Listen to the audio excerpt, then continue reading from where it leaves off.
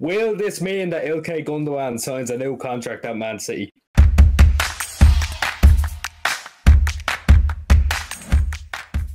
Yes, so straight away with news that Pep Guardiola has officially signed his Man City deal. Thank fuck, by the way. Thank God that's out of the way.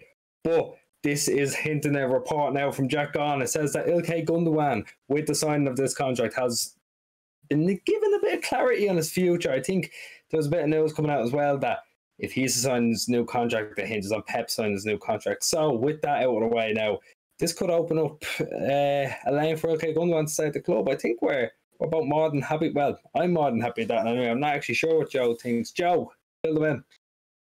I mean, I'd be more than happy if it happens. Of course, we kind of expected this to be the case.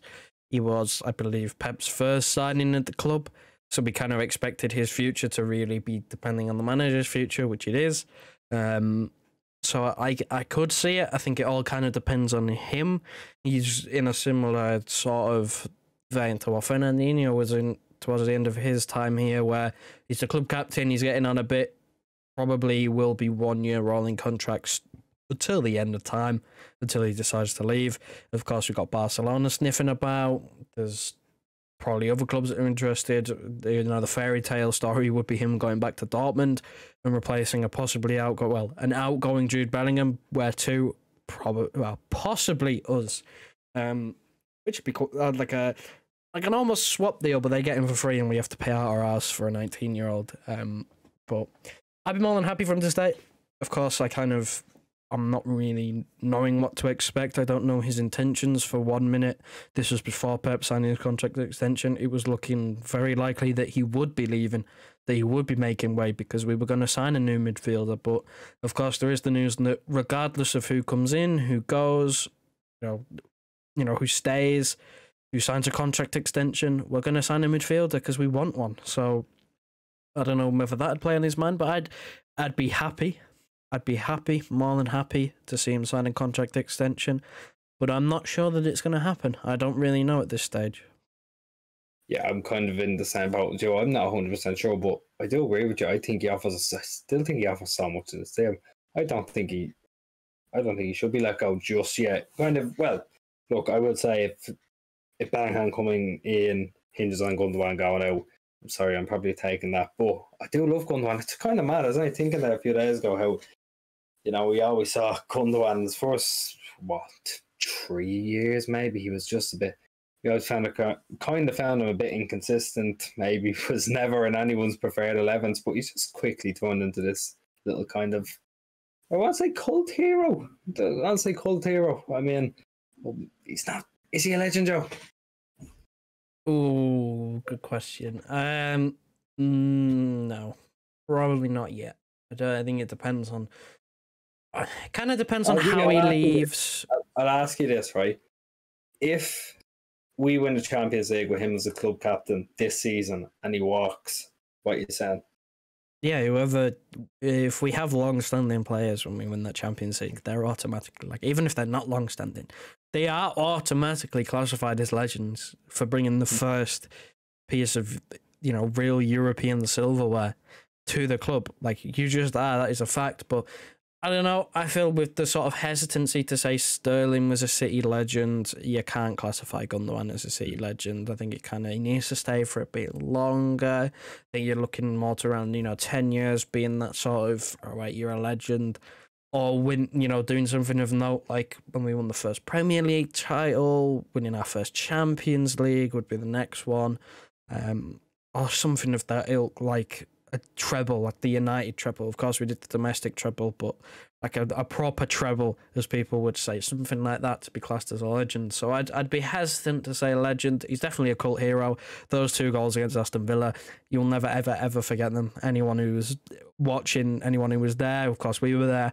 You'll never, ever forget those. Those were probably the best thing he's done. Of course, he had that mad goal scoring season the year before that where he genuinely just came out of the blue. Of course, we started that year off with a double pivot and he was moved forward, which I think is why, he became favourable, because he played in a more favourable role. He sort of, Pep's on managed to figure out where to fit him in. Of course, it's actually come to our detriment this season where he's tried to fit him in, where realistically he probably shouldn't be trying to fit him in. But I still think he has more to give.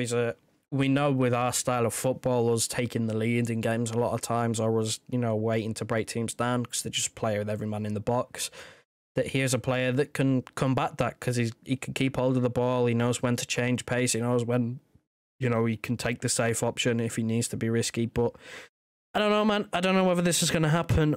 Of course, I wouldn't be against it because I feel like his experience alone. I'd love for someone like Bellingham to come in and have someone like Gundogan to learn off of. That's the ideal thing if you look about it. They are similar sorts of players where they're not necessarily the highest creators or the most willing to run about. Of course, Bellingham being young, he will run about, but they're players that would like to get in the box and score goals, late runs into the box. I feel like that's the sort of player Bellingham is more leaning towards, so learning off Gundogan would be a great thing. Of course, there are multiple narratives, like you said. If Bellingham coming in means we got to lose Gundogan, then I would take that because Gundogan's not going to be here forever. We're looking at Bellingham and going, he could be here for, best case scenario, sort of 10 years, that sort of time frame, best case scenario, which is something that you have to do now. And if you don't, we've said this before, if we don't get Bellingham now, he'll go off to Liverpool probably and we'll never get him.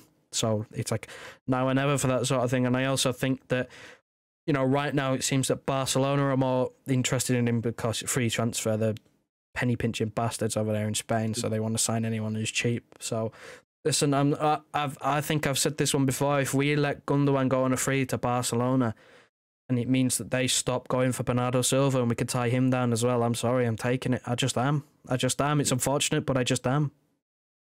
It's just I don't think it's in any way a slight towards Gundogan. Bernardo's just so fucking good. Got fresh off watching the Portugal match against Uruguay. He was outstanding. But look, we've seen there's plenty of names that are kind of linked with Gundogan, are linked with City in the event of Gundogan's departure, but I don't know, man. I just don't think I'm ready to let him go yet. Like you said again, cult hero. If you're there for the 2 goals, even if you weren't there, it's probably one of the best moments of your life. I could say that for me. That was one of, if not the best moments of my life. So there, watch that go in. I don't think I'm ready to let him go. I don't think many people are, to be honest with you. Again, he's had a meteoric rise as he's got older. He's just fantastic. He's a great player. We're saying about the World Cup now as well. I don't know, man. It'll be a sad day he leaves, but it could be a worthy sacrifice. I mean, in my opinion. Look, let us know what you think. Well, let me know. Do you think he's going to stay? Do you think he's going to go? What do you think? Let us know. We're looking to get to 5k before the new year, please. Whatever you do, just like, share, comment, yourself, push on the algorithm. Thanks very much for watching, and we'll see you in the next one. Listen to your heart, tell me who you wanna be. We can always start to believe. Listen to your heart, tell me that you understand.